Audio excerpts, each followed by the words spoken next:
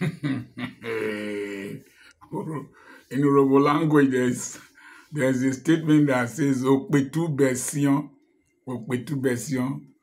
That sometimes it's difficult to run away from trouble. I did a video before this one about the 21-day climbing of Mount Olives and prevention of prostate cancer. Now, after I heard that woman say that on Facebook, I started reflecting, even the man that said on television, 21 days in a month.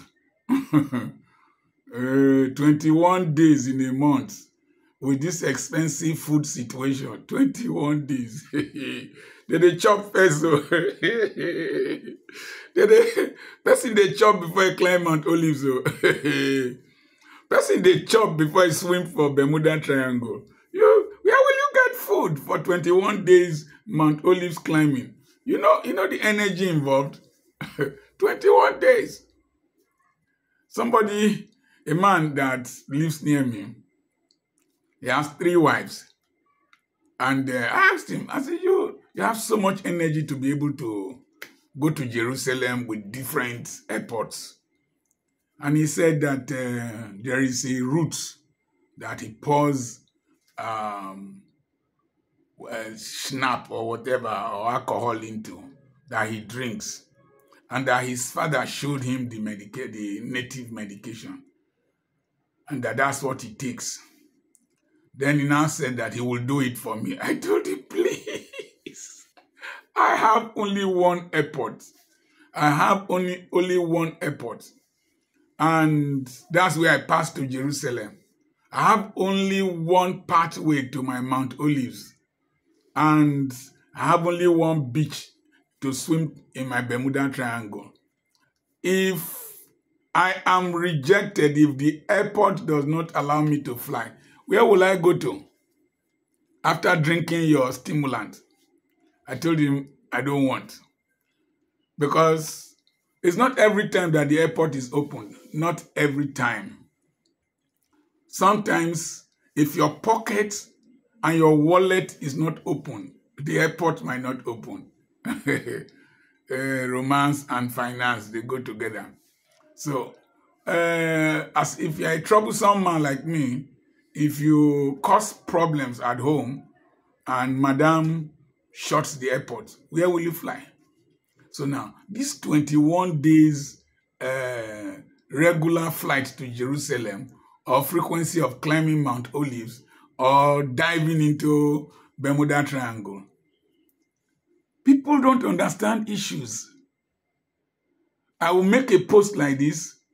They won't even finish listening to the post. They will just jump to conclusions and start abusing me. Some people went to teach family planning in Southeast Asia. And to be modest, they were now using their thumb. The women will wear the condom on the thumb. They say this is how to wear it when you want to sleep with your wife. Then if you sleep with your wife, she won't get pregnant. After you finish, you pull it. Those health workers came back after 2 years to evaluate the efficacy of their work. They found out that there were more children. What happened? The men who were listening, or the women listening, they got home, they took the condom, put in their thumbs, and had flesh-to-flesh contact, and pregnancy rate increased. Another group said, okay, that one, they didn't demonstrate it well. They now carved a stick to represent the male genitalia. And then they wore condom on top of the stick. This is how you do it when you want to sleep with your husband. You want this. Then when you finish, you pull it, you throw it away.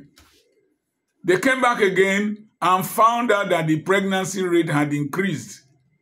What did the women do? They went and carved stick. The men carved stick in the shape of the male genitalia. Some just wore only one condom on it and put it by the bedside. And they were going to Jerusalem regularly, going to pilgrimage, swimming in the Bermuda Triangle, climbing Mount Olives anyhow. with gliders and pregnancy rate increase. This one that they have come up with 21-day regime of constant climbing. If Madam does not agree to open the gate to Mount Olives, or closes the Bermuda Triangle, or refuses to open the airport, is it not that men will start going to look for other airports that are open to fly? Other mountains that are open to climb? People will now have a license for promiscuity. And they will now have a license to even marry a second wife. And the quarrels that will come, the quarrels that will come. You want to kill me. You don't want me to go to Jerusalem. You don't want me to swim in the Bermuda Triangle. I need mountaineering. And if I die of prostate cancer, I will hold you responsible. There's fire on the mountain. Let's quench it now. I remain your friend, Dr. Charles Apoki. Funny, but serious. God bless you.